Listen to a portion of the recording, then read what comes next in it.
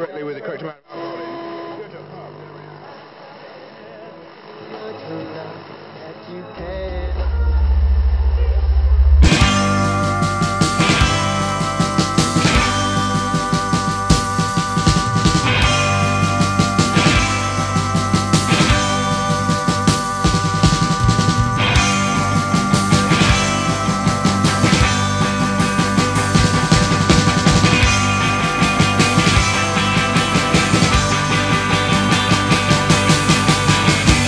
Hey, I'm Sheepo Reid. I'm the head coach of the Southern Stampede.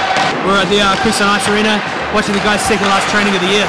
The season didn't start exactly how we wanted to. We had a bit of a rough start, but I never doubted that this team had the ability to finish up the way we have, and I mean, it's incredible to have that 8-game win streak to get us to this point. Really put the injuries and things like that behind us. They've really gelled. Chemistry and the culture of the team is just so strong that they'll pull through, and pulled everyone else through with them.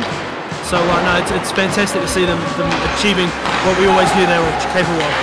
There was a feeling in the dressing room that once we got everybody back from injury and once we got rolling, that we would be able to do very well and string some games together. So this winning streak and getting the home final was no surprise. It was a goal for all of us at the start of the year.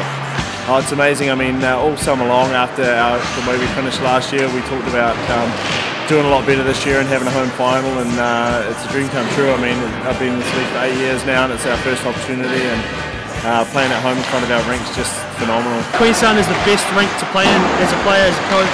Just to be here is just awesome. The fans are second to none.